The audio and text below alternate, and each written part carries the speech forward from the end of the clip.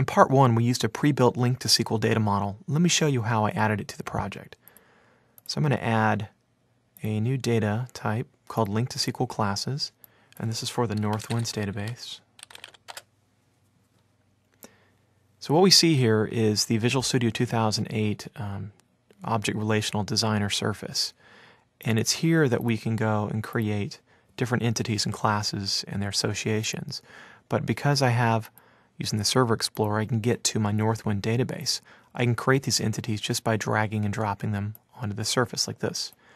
So we have products and their categories. I can also do it with something a little more complex like a view for my invoices. So behind the scenes, this is creating either the C# or the VB.NET wrapper data context object that you saw me use in part 1. It's from here. Well, essentially every product is treated as an instance called product. But notice what happened. The products table, see how it's pluralized, is brought over as singular, and the categories table was brought over and made singular as well. So behind the scenes, it's following some English rules for pluralization. If you don't like it, you can simply double-click on it and change it to my product. This system also supports stored procedures. I have a few of them here. Let's take the 10 most expensive projects. And there's the source for that. I could add it to this data context by right-clicking and choosing Add New Stored Procedure. Oh wait, that's not it. That's how you add it to the database. Let me add it to my model by dragging and dropping it. Now, it's funny, the first time I did this, it looked like it didn't work. That's because you have to right-click and choose the Show Methods pane. And here it is. So my data context now has this 10 _ most expensive products, and that maps to the stored procedure.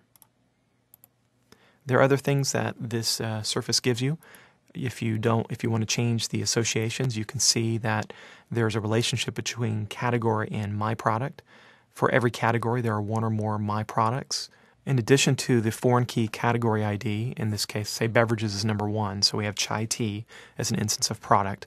Data context will have a category property, which will be the specific category ID that we're talking about. So you'll get myproduct.category.category name.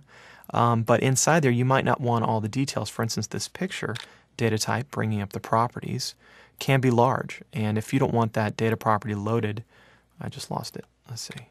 If you want it loaded only on demand, you can choose an option called, where is that? Delay loaded equals true. Because this is an image type, it might be something large, and so it won't load the picture content until you actually reference or dereference that particular member variable. So let's see, we've got our entities, our relationships, we have a stored procedure available. We can delay load the image data or any data that we want. And finally, we can make one more modification. Let's say the product table. Notice we don't have to specify any SQL code.